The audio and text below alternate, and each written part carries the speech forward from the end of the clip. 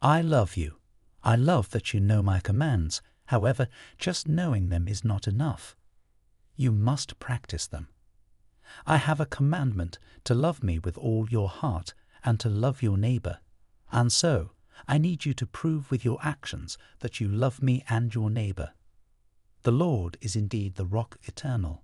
You can confidently depend on the love of Jesus. You can depend on his friendship, which will never break. He will always be good to you. During the season of change, your life will be built through this rock. Your help, your blessings are in the mighty name of the Lord. God says, "Dear God, I trust you. I will not overthink, stress out, or worry. I will rest in you today." Amen. God says, your best days are ahead of you. Don't be moved by what you see. Keep walking by faith. God has plans to prosper you.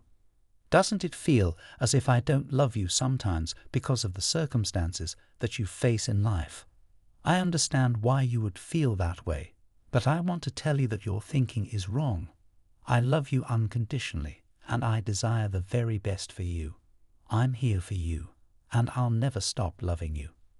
Today is the day of great hope. The Lord Almighty, the commander of all things, is with you. The God of Jacob will always be your fortress. The one who is with you is mighty. In the same place where you are facing opposition and fear, the Lord wants to show his victorious power in and through you. Just believe and receive this blessing today. I love you. Life will not always be the same. I will come again. Today, I want you to rejoice in victory. I will never leave you and will give you the victory. You will not be destroyed. I love you. Remember to do good, be a positive mark in this world. Bring life to this world by smiling, sharing, and caring. People face different battles every day, so it is nice to smile, share my word with others, and always care for others. I love you, I believe. If you believe that God will help you, do not despise your humble beginnings, for the Lord has great plans for you. You will not end up as a failure. The Lord upholds all who fall.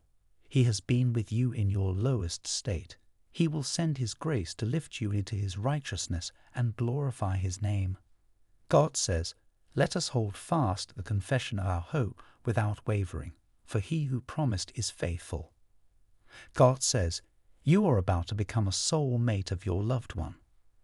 God says, now you will see what I can do. God says, don't add another day in your life because you needed it. I added it because someone out there needs you.